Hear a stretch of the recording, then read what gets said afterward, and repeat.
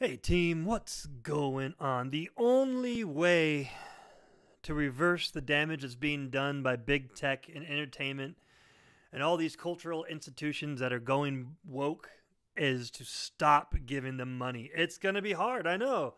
Man, now we got to read books and hang out with our family and talk. Ugh, I'm being serious. That sounds terrible.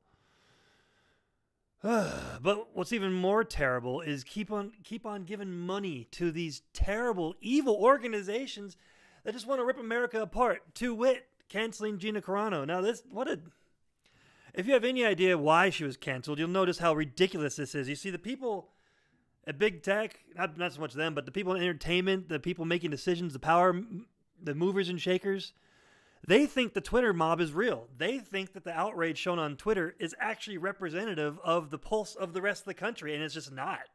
It's not. I don't even have Twitter. I'm basically on everything other than Twitter because I will never be on Twitter, and neither should you.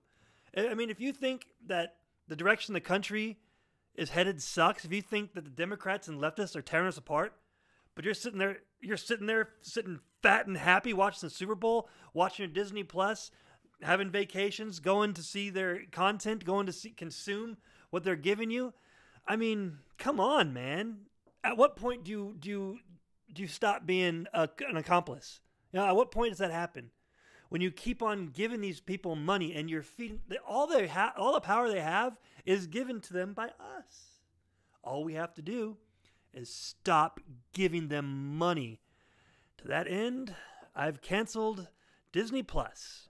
Because I'm sick of them. I'm sick of Disney. I'm sick of what they're trying to do to our children. I'm sick of what they're doing to conservative voices. And how they treated Gina Carano is just ridiculous and terrible. And I don't want nothing to do with it anymore. But what do you think? Let me know in the comments.